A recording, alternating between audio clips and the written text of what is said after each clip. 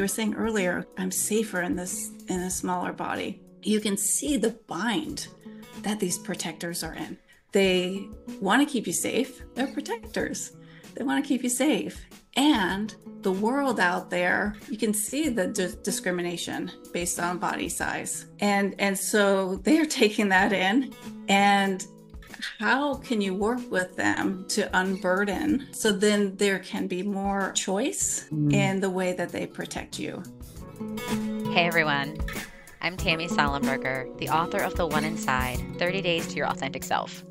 This podcast is for anyone curious about who they are, the different parts of themselves, and for those who want to connect with their true self. Welcome.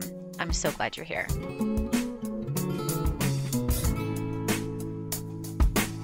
I am so excited to be here with my friend Marcella Cox to talk about something that is near and dear to my heart and triggering and upsetting. And parts of me were like, don't cry and lose it. So I think I'm pretty good today. Last week, we were supposed to record this last week. And last week I was feeling very vulnerable and a little bit less stable. And so I'm glad that we're meeting today. So I feel like I'm not going to lose it. But we're talking about the chapter that Marcella wrote in the Altogther Us book on disordered eating. And so if anybody knows me, if you've been following the podcast, or if you read my book, I talk about my cookie eating parts. And I always talk about my parts that love eating, and especially cookies, because cookies are delicious, actually. Yes, they are. They They are. are. They're very good. So I want to talk about your chapter and I want to talk about you and all your expertise. But we're also just going to chat. So I'm just going to remind both of us that this is just, I always tell people it's like me and you are meeting for coffee, and maybe we both have cookies because cookies are good with coffee. If we want them, or if not, we would have whatever our system is wanting that day, and just sit and we're pulling up chairs and we're just talking about this really important topic about disordered eating. So that's what we're doing. How does that sound? That As we're sounds sitting up at the coffee. Good. Let's grab our coffee and cookies. That sounds great. Or tea and biscuits. Yes. Yeah. If you're in England, that Yes, works that's what too. you're having. Yeah. Yes. I'm like, or wine nachos. Yeah. Or cheese and crackers, maybe. Because I'm like, that doesn't Cheese and actually, crackers. cheese and crackers and wine. That also sounds nice. So parts of me like, you can't just name foods the whole time. So let's start with you telling everybody where you are in the world and what you would see if you look out your nearest window. All right, here we go. Well, first of all, I just want to express my gratitude for inviting me to be on your podcast. I've listened to you many years, and I'm really excited to be a guest. And you and I have chatted beforehand, and I have some nervous parts, but I am really excited to be here to discuss my two professional passions of IFS and disordered eating. And to answer your question, I live in the San Francisco Bay Area on the peninsula in Redwood City. And when I look out my window, I see a beautiful oak tree whose leaves are turning brown and are starting to fall off. And it's a sunny December day. And in this oak tree, I get to watch little squirrels come and play and eat their nuts. And last year, we actually had a hummingbird's nest in our oak tree, which is pretty cool. I would sit outside on our patio and we'd watch the hummingbirds come and feed their little chicks, which was pretty magical. And today is actually a special day because it's the winter solstice. Yeah, today, 21st. 21st. Yep. So we're recording on the 21st. It won't be released because we're going to talk about New Year. So it's not going to be released until January. But yeah, so today is a very special day, December 21st. That's right. Yep. The winter solstice, and also the day after your birthday. That's right. My birthday was yesterday. Big Happy birthday. Thank you so much. Thank you so much. I have to brag on my boyfriend, Henry, a little bit. He surprised me and Henry and my son he kept telling me we're going to go to this hole in the wall place. And I was like, he's making too much of this hole in the wall place. We walk into a hotel, and basically there are these huge igloos on like a pretend igloo, like in plastic with lights all around it that you can go into. So I walk in and I see these igloos on a rooftop, like outside on a rooftop, and they have heaters and couches and chairs and blankets and like a coffee table, and they bring you all these apps. So I walk in the igloo and there's four of my bestest friends. So four of my best Wow. friends, Henry, my son, we had apps and it was just marvelous. I felt so loved and cared for. And so I just want to Oh. brag on them and him and my friends. And it was great. It was a great birthday. Oh, wow, Tammy, that sounds fantastic. And how magical. An igloo? I know. It was And your unbelievable. friends, oh my gosh, I know. what an amazing birthday. Yeah. It was a big Oh, one. We just talked about that. It was a big one. I'm 50, so I turned 50. So it was a big birthday. It was really sweet. And yeah, I'm just feeling so loved. And yeah, it was perfect. awesome. Oh, welcome to the over 50 club. It's a good place to be. Yeah, yeah. I feel like a couple years ago, it was like, I'm going to be 50. And I have this like panic feeling, but I've been anticipating it for so long. And I'm just like, it's fine. I'm excited. I'm excited to be here. I'm excited what it's going to bring. And something feels a little bit more not like grounded or confident or like stable. I'm using the word stable and unstable a lot lately, Mm, by the way. I don't know what that's about, but yeah, something feels very like I'm 50. Feels very like, mm, hmm, I like it. I like it. yeah. Let's talk about how would you feel if we started with New Year's? Because this is already happening. We're already hearing about diets and like we're all gonna pig out because it's the holidays. I heard this girl at the gym saying she was gonna do a double class at the gym because she's been eating and drinking a lot. And so there's all this, we get these messages all the time. Use all the time. Like we drink, you and I talked last week. We talked last week and we talked about we should have just recorded that conversation. But we just talked about we drink this water of it's all around us and we're all getting ready for the New Year's and the messages that we'll get in the New Year's, which is a lot of diet culture messages. Absolutely. We're inundated with these messages and without our consent. They just come at us messages about healthy eating and our bodies and it can be really challenging for parts of us to be receiving these messages and we all get burdened by these messages. We get these messages really early in life. We get these messages from our culture and our families that there's a right way to have a body, right? We hear from our diet culture that there are good bodies and bad bodies, and good bodies enjoy advantages because they're fit and thin and young and white and cisgender, and they're promoted throughout our dominant culture and our media and reinforced by doctors and families, and there are weight loss industries profiting off our insecurities, and we're seeing it with these weight loss drugs, Ozempic and the likes. And then there's also, if there's good bodies that enjoy advantages, there's also bodies that are often marginalized in our dominant culture because they don't fit these ideals. They're Black and brown bodies, they're queer bodies, they're disabled bodies, they're fat bodies. And so our culture, this dominant culture, is very racist, heteronormative, and fat phobic. And so we get all these messages that it's the new year. This is a chance to change your body.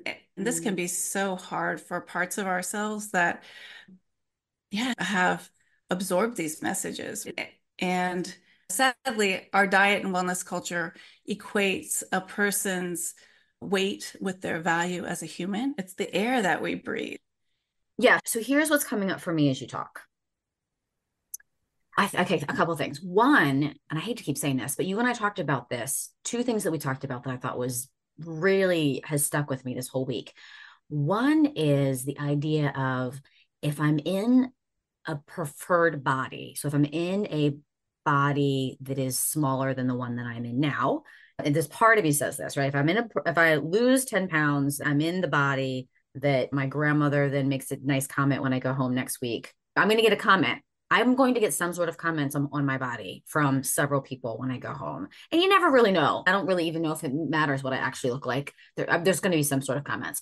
And so we talked about this idea of being in a preferred body actually feels like it's equated with safety. Right? I'm Mm-hmm. safer in the world. And I have a white female body, and I feel this way. If I'm small, and it's just one variable. Like if I'm smaller, then I'm safer in the world. People are nicer to me. My family's nicer to me.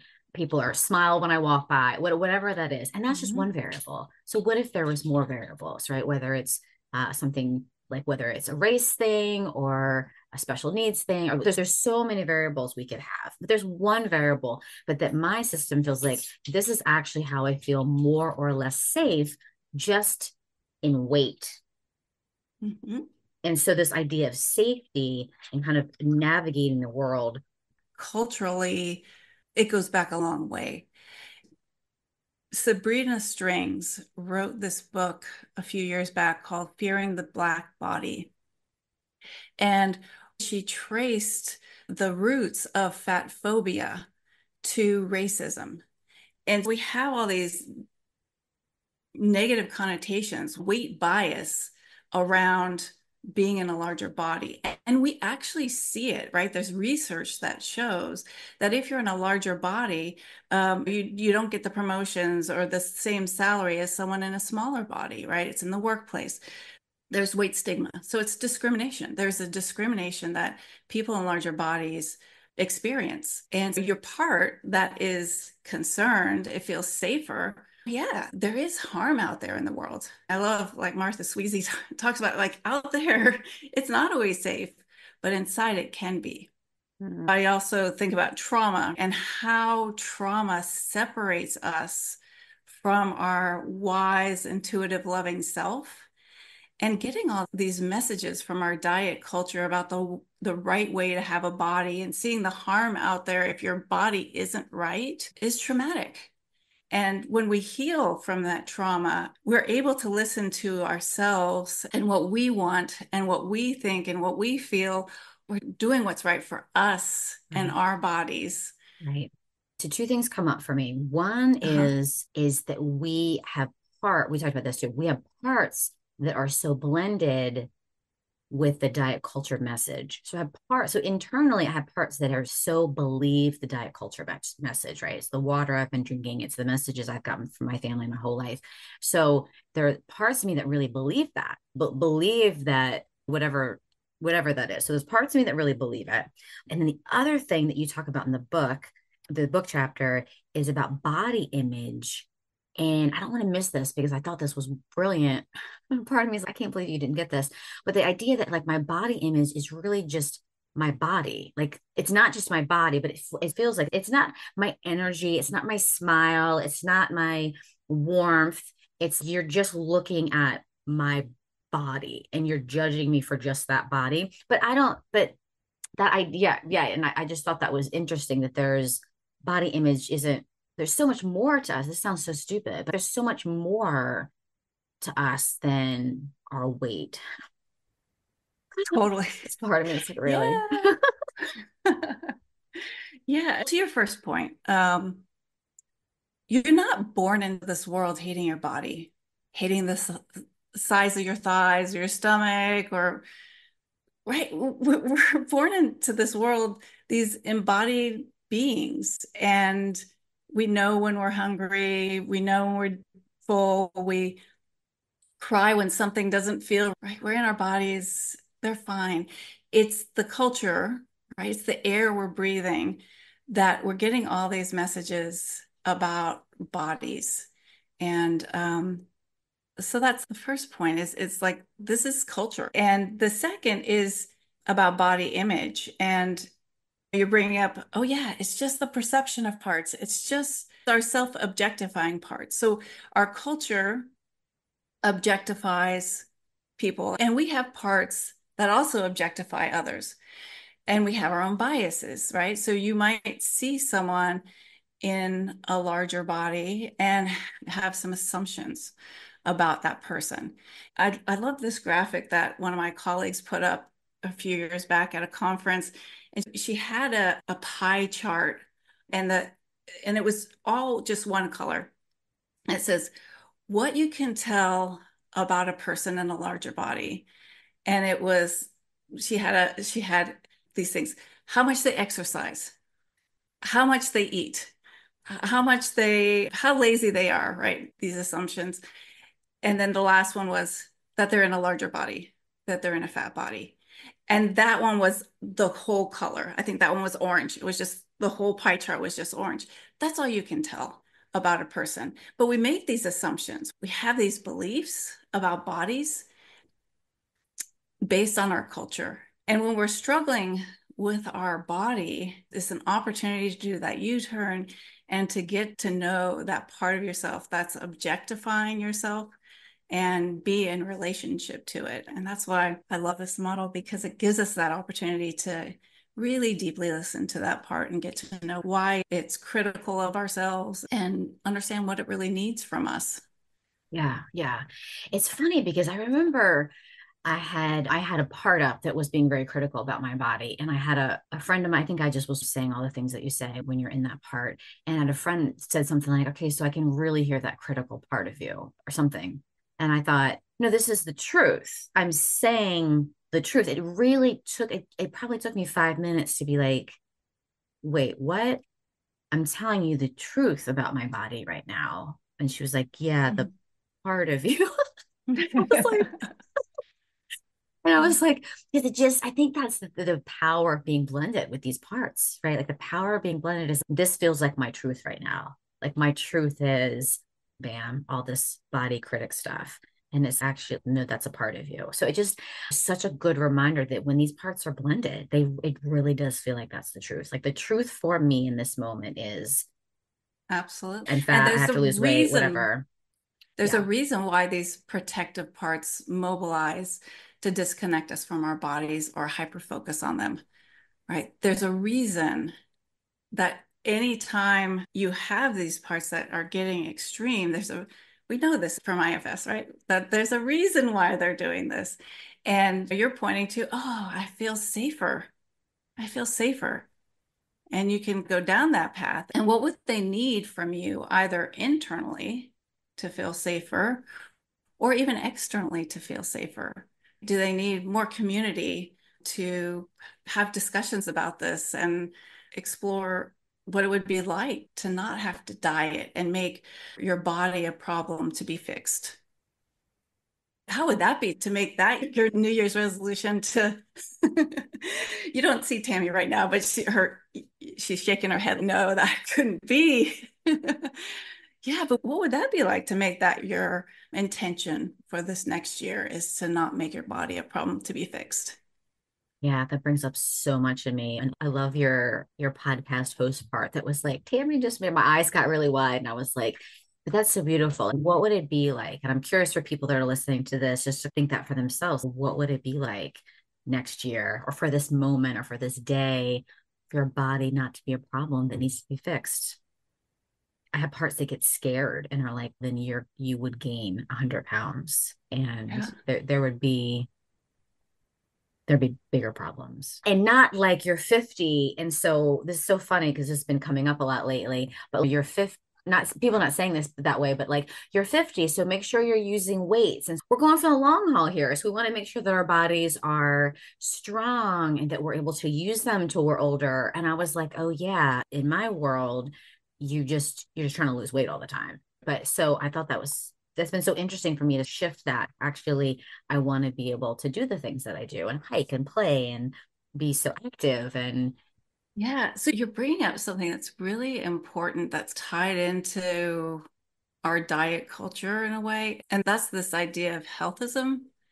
Like we have a moral prerogative to be healthy, as opposed to it being a self-led decision to take care of my body and the way I'm taking care of myself. I listen to all my parts, and is there harmony inside in the way I'm taking care of myself? And we blame people if they're not healthy, like it's their fault. And not every body is born healthy. And some bodies have genetic predispositions to different diseases. And it's just horrible that we would blame someone for that. Everybody is deserving of care, whether it's healthy or not, yeah, whether it does weights and is strong and is Right. Are you Yeah. like you take care like, oh, they haven't taken care of themselves, or they don't take you hear people say that, oh, they don't take care of themselves. And then we're all like, oh, Yeah. yes, it's so gross. Yeah. And we see this a lot with people in larger bodies and fat bodies, right? Just as long as you're healthy. I'm concerned about your health. And it's really, if you're really concerned about health, let's then have a conversation about social determinants of health, which is a totally different topic. But there are these external factors that determine our health, our access to healthcare, a safe neighborhood, access to fresh fruits and vegetables and clean air and all these other factors that impact our health. And our behaviors are only a small part of that, right? We have our genetics as well, but our behaviors, how much we sleep, how we move, how we eat, right? Those things can have an influence, but there's so many other factors, and we only look at this one little thing, Right. and that's our body and how we can change our body. Yeah, that's so true because it's not, and you talked about this a little bit earlier about like our value then, right? My value is in my body and how I look. It's not in actually whether I'm happy and I'm doing more pleasant things and I have nice relationships and I have nice connections. And but if you had someone that in a larger body and they had all of these things that so many of us want, positive, great relationships and connections and a satisfying, fulfilling job and purpose and enjoyment, like these things are the things that are beautiful and are attractive, right? That's attractive to have a life like that. I Yeah, it know makes some. life worth living. Having, you're talking about connection, and that determines the quality of our lives, our relationships.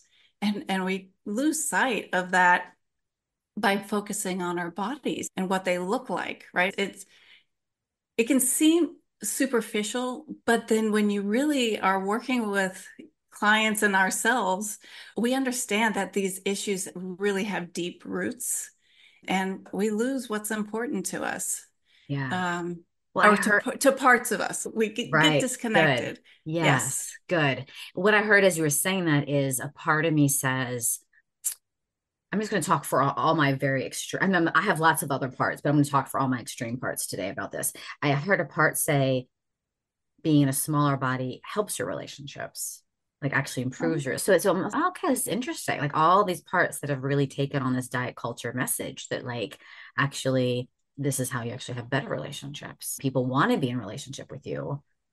Oh, this feels so gross. Yeah. Like, oh, part Well, of me is then cringing. and what I might ask a client who might have that, a part has that concern, is, do you really want to be in a relationship with someone that the reason that they're in a relationship with you is because of the size of your body? Oh no, gross. But as I'm saying that and you're saying that, and I want to talk about this a little bit more about family burdens, because that's actually what it feels like for me, right? The more of a Mm, burden, sort of almost, I think it's a legacy burden, this legacy burden that I've heard in my mom and my grandmother. It feels more like that, this messaging and like a burden come that kind of really came down on both sides of my family, actually. yeah, yeah. It's amazing. So when I spoke at the conference, I did a day-long workshop with Jean Catanzaro and another colleague, Teresa Chestnut, and we started looking at, okay, how are we going to talk about these burdens, right? Because we have these cultural legacy burdens, we have intergenerational and ethnic legacy burdens. And then we have our personal burdens from our lived experience.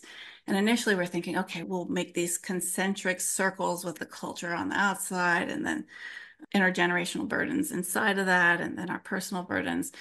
And then I was thinking about this, I'm like, that's not quite right, because based on our identities and our lived experience, like we aren't affected equally by these burdens. And so what we ended up doing is more of a Venn diagram to really show how these burdens amplify each other. So you're living in this, our dominant culture, which our diet culture, your body is your worth, your value. And then your parents, it could be go back many generations, have taken on these burdens as well. And then you've had your own lived experience. And so you're seeing that they have deep roots. Yeah. They're not just from your family or from your experience and not just from the culture, but they amplify each other. It's tricky. Yeah. And you can see, you were saying earlier, okay, I'm safer in a smaller body. You can see the bind that these protectors are in, right? That they want to keep you safe. They're protectors. They want to keep you safe. And the world out there, you can see the discrimination based on body size. And so they're taking that in. And how can you work with them to unburden? So then there can be more choice Mm, in the way that they protect you. I love that. I love that. More choice. You used your hands sort of to go, and I thought you were going to say, you said more choice, which is beautiful, but I thought you were going to use the word space. And I thought like the sort of spaciousness and reminded me of embodiment and sort of Mhm. spaciousness and embodiment. And so tell me more about, you use the term in the book, restored embodiment. Tell me what that means and what that is. Yeah. And I appreciate you reflecting on me using my hand. And I do believe that when we have more space, we can have more choice, right? More space gives us uh, a chance to really listen to these parts, understand them, and make choices that are really right for us. And we talked about when we're born, we're embodied beings, right? We're embodied humans. We cry when we're uncomfortable. We might coo when we're happy. We know our hunger and fullness, and we're just in the moment. And we live in a diet culture, which is traumatic, especially if you are in a black or brown body, in a trans body, in a disabled body, in a fat body, and even as women, right? But we are affected differently by the intersecting identities that we have and by our personal experience. But with trauma, our parts are holding the score, and they disrupt our embodiment, which is at the core of having a disordered relationship with food. Um, is this disembodiment. We're overriding our hunger cues, our fullness cues. I'm also part of Susan McConnell's teaching staff, and using a somatic approach helps return clients to embodied connection with their parts and also with their self energy. And so restored embodiment is restoring that birthright of being embodied. Beautiful. And so that brings up, we've been talking about body image and diet culture, and we haven't really talked about eating, which I don't know why I'm just putting in quotes, but so that idea of, and you just did a beautiful job of linking those things, right? When we've gotten all these messages, and then we do become, I think, really, I think I can speak for myself. I think this is probably true for a lot of people, but you really do just become really cut off from your body because there's a lot happening, so that those hunger signals and fullness signals get, our relationship with food gets wonky. And so I'm guessing you see that happening like with diet culture. Is that sort of what happens? I mean, we know that our parts will use food for soothing, and our younger parts will use that. And then so we have that sort of using food as coping mechanisms and soothing us when we're little.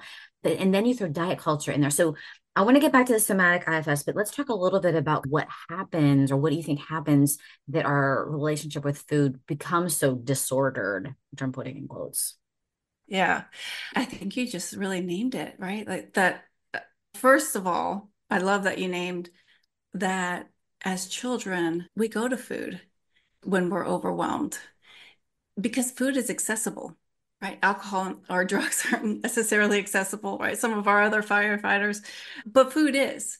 And going to food when we're little to soothe ourselves or to numb out by not eating, right? Both ends.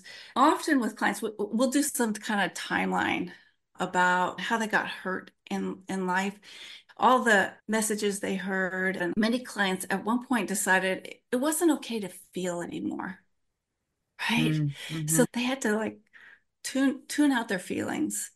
And often with clients, then at other points, and often it's in adolescence, that they get the messages that their bodies aren't okay as they are. And so I've cut out my heart, I've cut out my body. So what's left is our head, which is where all these diet culture messages live, where obsessions about food and all the food rules live. And so we're living in our heads at that point. And so helping clients start to become re-embodied and be in relationship to their parts is so healing. Reconnecting to your heart, reconnecting to the feelings, reconnecting to your body. I think that makes a lot of sense that the cutoff obviously happens with the heart too, right? You're cut off from your heart and then cut off from your body. So I love that. I love that. So embodying is also reconnecting to your heart. Yeah.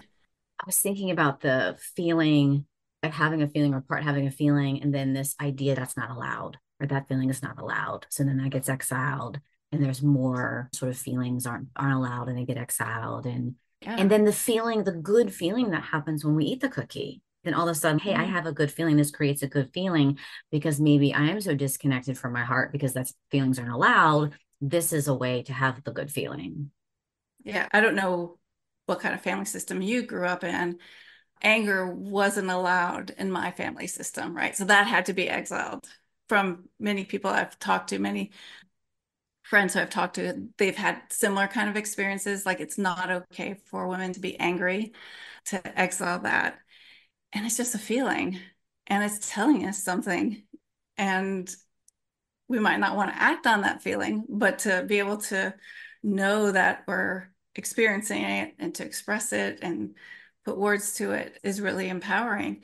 But coming back to food, what we find is so we get all these messages around the good foods and the bad foods in our diet culture, and we should restrict the bad foods. And what we know is that often when we restrict, that leads to the part of ourselves that might binge or quote unquote overeat. There's also a biological process here, right? Your body is trying to help you survive in the world. Thank you, body, right? You're talking about, okay, now my body is 50 years old. I'm a little bit older. And and just having so much gratitude that my body has helped me survive in this world just as it is. And it's still working hard to do that. It's still working hard to do that. So when we've been restricting, there might be a biological response. I have lots of clients who they restrict all day or they're doing the intermittent fasting or what have you. And then they come home and they binge at night. And I'm like, there's a biological reason, but there also might be these parts there. I think I talked about one client in the book where she was restricting during the day and ended up coming home at night. She was also lonely, right? And so it was partly the restriction, but also partly coming home and there was no one home. And so she turned to food for company. And it was very interesting because she saw the problem as the binging at night. And people typically don't want to work with the restriction because our culture glorifies it. Oh my God, you're amazing. I never see you eating junk food. We glorify it. And and so people don't want to work with those parts. But what happens is restrained eating, and even the idea that I shouldn't be eating these things and restrictive thinking around food can lead to binging. What I also have found is the restriction might be around food, but the binging might be around something else. It might be around overspending, overworking, overexercise, or the restriction is around something else that's not about food.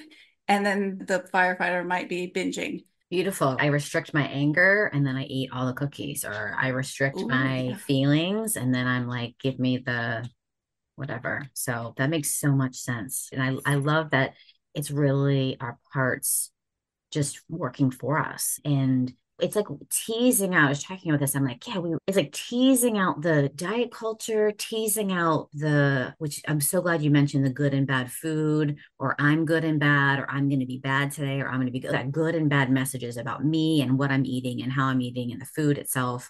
I love that. I love how you're making that connection because with the good and bad food, when we eat the bad food, then suddenly we become bad. And when we understand the protective nature of these parts that are either restricting or binging, we can see that they're not disordered at all, that they are an understandable response to navigating cultural harms that are out there or our own personal burdens. Okay, so I love that. You told me that the other day, and I've been sitting with this idea too about, okay, not disordered eating, but an understandable response. And so what do we do then with if people do want to lose weight, or if they do think they need to lose weight, or like this is a big question, but what do you suggest when people are like, but I actually would like to lose a couple pounds because my knees are hurting? Mm-hmm. Or I can't move. I'm not moving as much as I want to, or I'm getting older, my metabolism and hormones and yada, yada, yada, without dieting. Yeah. Yeah. I never want to get into a polarization with someone's parts around this. I know that people who lose weight typically gain it back. There's some research like 97% gain it back within 5 years plus more. We slow down our metabolisms, blah, blah, blah. And I would then want to work with the clients to understand why, and are there other things that they can do if their knees are hurting to help that? There might be some strength exercises that they could be doing to help improve the muscles around the knees, for instance. The other thing that I encourage clients to do is like to find weight neutral self-care, right? What are the things that really help your body that's not tied to your weight? And having clients listen to all their parts and it being more self-led as opposed to parts-led, that everyone's or most of them are on board with that self-care. But yeah, it's totally understandable that we'd want to lose weight in our culture. Hearing you And it's say is let's get to know the part, right? We do this with addictions, right? Okay, I want to stop drinking. All right, let's get to know the part of you that wants to stop drinking. So let's get to know the mm-hmm. part of you that wants to lose weight. If that's what I'm hearing you say. And I'm like, yeah, that's true. Right? Because Yeah. there's a part there, probably that's because of the burdens and the diet culture and family burdens and legacy burdens and all that stuff.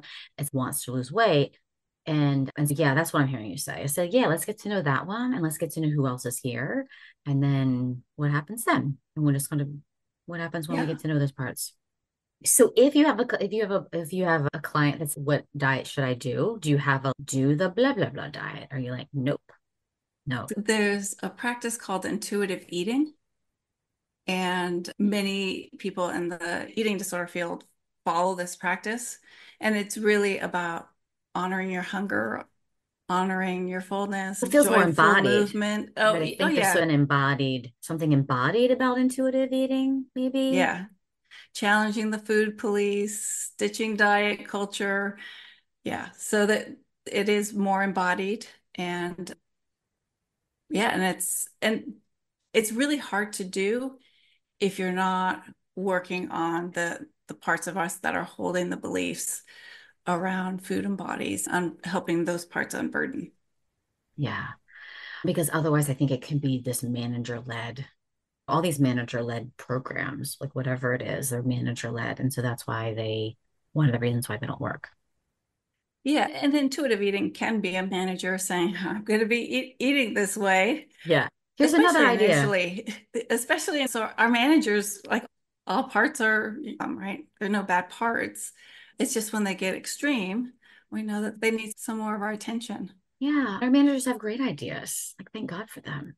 Yeah, Yeah. you probably wouldn't have done this if your manager didn't tell you,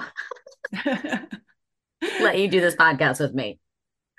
That's right. That's right. They help me prepare, and here Yeah. we are. Yes. I'm Mhm. so glad. So, what else do you want to say? What would be helpful in the time we have left? 'Cause I know we only have a few minutes left. Like, what All do you think right. people need to know? I guess one thing, and you started to mention this earlier about comments. I think you were talking about getting comments at the Yep. holidays from Yep. folks. And I've had comments made about my body. And many of my clients have had comments made about their bodies. And either positive or negative, they're really harmful. They're really harmful. So I just want to put that out there. We hear, oh my God, you look great. You lost weight. Whatever it is, Yeah. it buys into this idea that your body is your worth. And there's so much more to us than our bodies. And so just wanting folks to hear these comments that we make, even though they might be well-intentioned, can really do harm. And I've also had clients on the opposite end when in larger bodies and in the grocery store and people are making comments about what's in their cart. And yeah, just Tammy's eyes just widen. I know it's Yeah, can pretty. you imagine that? Oh my goodness. Oh, Yeah, because you wouldn't say that, not that you or I would ever comment about someone's food, but you wouldn't say that to someone in a smaller body. Like you wouldn't be no. like, I don't know. There's such a good point about comments, and I feel so much is coming up for me, just like it has for this whole episode. So much is coming up for me, like remembering people making comments both ways. And I have some little small t traumas about some comments actually that I can remember very clearly that were very painful. We don't have time to talk about this, but I think we have a lot of polarizations with this, right? So I have parts that are like, yes, you don't ever want that to happen again. Eat more kale or eat more kale. And then I have other parts that are like, F you, I'm gonna go eat all the brownies. So I have a lot of these F you rebellious parts that I think too, because anger is not allowed and you need to be nice. It's one way that I can be like, I'm gonna go sit in my car and eat all those food. And that'll show you. I don't know Yeah. what these parts are thinking, but yeah, so I think that's these polarizations. I'm just putting it all out there today.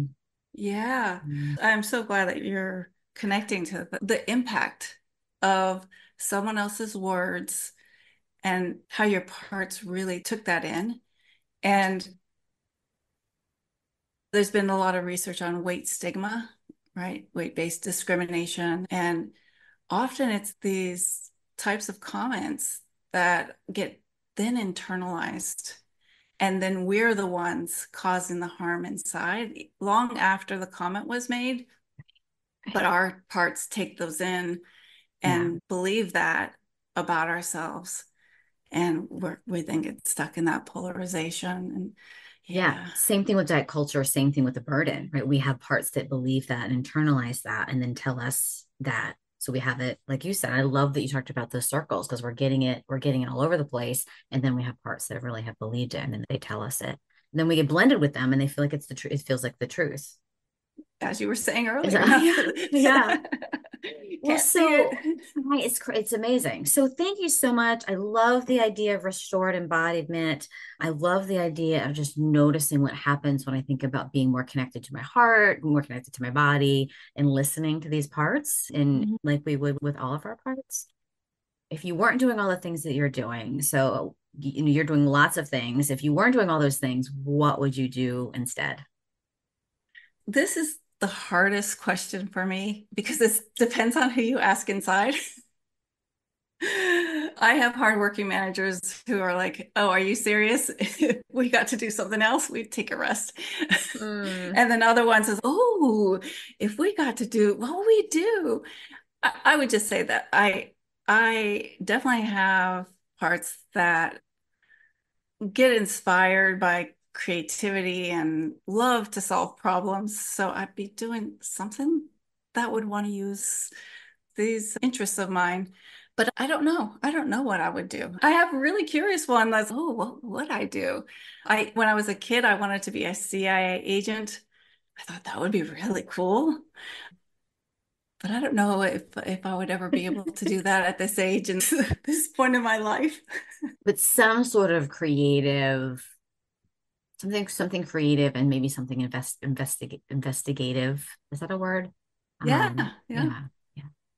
Anything Absolutely. else you want to say, or how can people get in contact with you, find out about all you're doing? Yeah, so I don't know if folks know I have two group practices, Kind Full Body, which provides online therapy and nutrition counseling for folks hoping to heal their relationship with food and their body here in California. And in the practice, we have therapists and dietitians, and we're an IFS informed group practice. I'm also a co-founder of the IFS Telehealth Collective with Paul Gentner and Marielle Pastor, two lead IFS trainers. And we provide online IFS therapy in 6 states: California, New York, Massachusetts, Florida, Oregon, and Michigan. And so, either ifstherapyonline.com or kindoffullbody.com. And then I also say that I'm on Susan McConnell's teaching staff for Somatic IFS, and a colleague, LaDonna Silva, and I are going to be leading a Somatic IFS retreat at Red Mountain Resort in Utah in May. We just signed our contract, so I'm super excited about that. And Jean, Teresa, and I are going to be doing an IFS retreat, working with our parts around food in our bodies in Malta in 2025. And Teresa is actually hosting an IFS and eating disorder conference in Indiana in April 2024. So if other professionals are interested in this topic, she has all these great speakers. Dick is going to be doing the keynote half day. I'll be speaking, as well as Jean and a few other IFS folks. So that's exciting. And if you're a practitioner, Jean, Teresa, and I also have started a Google group, a listserv, for us to have some community. That's how folks would reach me. And That's a lot of things. That's a I lot do a of lot of things. things. As I said, my manager's a little bit tired. Yeah. That's And a lot and of I things. yeah, and I'm just so grateful for this model. And yeah, whatever I would do, I would hope that I would still be involved in the IFS community, because there are so many wonderful people like you and our good friend Jenna, who invited me to write this chapter. And yeah, just so many amazing humans that I just feel so blessed to be in connection with. Beautiful. Thank you so much. Thank you for being you and all you do and who you are too. Thank you. Aw, thank you, Tammy. It was a pleasure to be here. Thanks for hanging out with us today. If you like this episode, please subscribe, rate, like, all the things. My book is available at your favorite independent bookstore or all the places books are available. You can also visit my website, tammysalenberger.com, where you can download a free meditation on getting to know your should parts. Those parts of you who remind you of what you should be doing. They sound a bit critical at times. Yes, we all have them. You can follow me at IFS Tammy on Instagram and Twitter, and the One Inside Facebook page. I'm so grateful for Jack Reardon, who created the new music. Jack is a graduate of Derek Scott's IFS Stepping Stone program. Thanks, Jack, for getting me. And to you, thanks for listening.